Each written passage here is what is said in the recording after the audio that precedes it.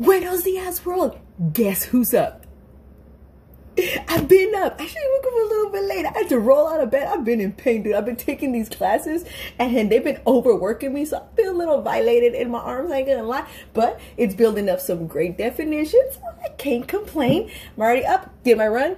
Got my protein going. I don't use anything specific. I don't really use protein powders. I do everything natural. Hey, let me give you a little secret. If you put the right foods and nutrition in your body does do amazing things, and it comes in agreement with you. You do not leave it. You don't need a lot of extra stuff. Just go to the grocery store, buy a whole bunch of fruits and veggies, start experimenting with them. The lovely things start to happen. But yes, I'm about to get up. I gotta make some French toast because I have teenagers and they eat a whole bunch and I have to use like a loaf of bread for it.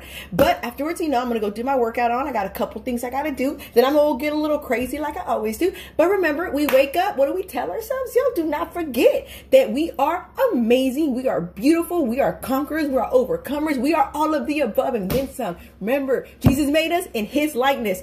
And last time I checked, homeboy walked on water. So if it ain't nothing better to be made like Jesus. So I absolutely love y'all with all my heart, my soul, and my God, yo. Adios.